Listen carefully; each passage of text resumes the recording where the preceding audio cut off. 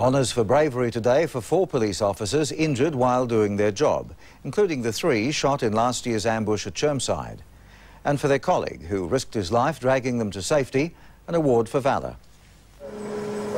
On the 1st of May last year, Nigel Parodi perpetrated an act of cowardice, shooting 3 unsuspecting police. Today, his victim's bravery was rewarded. So too the actions of Sergeant Brett Price, who dragged his wounded comrades to safety. I did the job that I had to do, and I just, at the time, everything was going through my mind. I was just hoping that if I was in that same situation, somebody would come to my assistance, and that's basically what I did. Chris Mulhall was one of those shot by Parodi. This whole episode's probably lasted about 8 months, and it does bring closure to what occurred.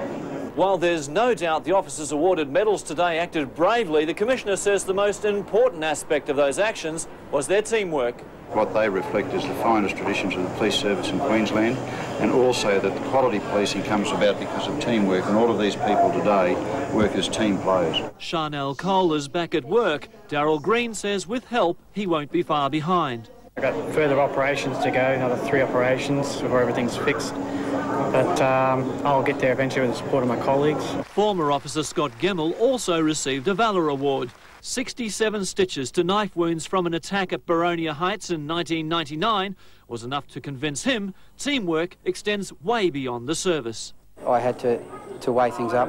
I've got 2 little kids and it actually affected them pretty bad too. So in the interest of my family and myself, I decided to move on. Steve Marshall, National 9 News.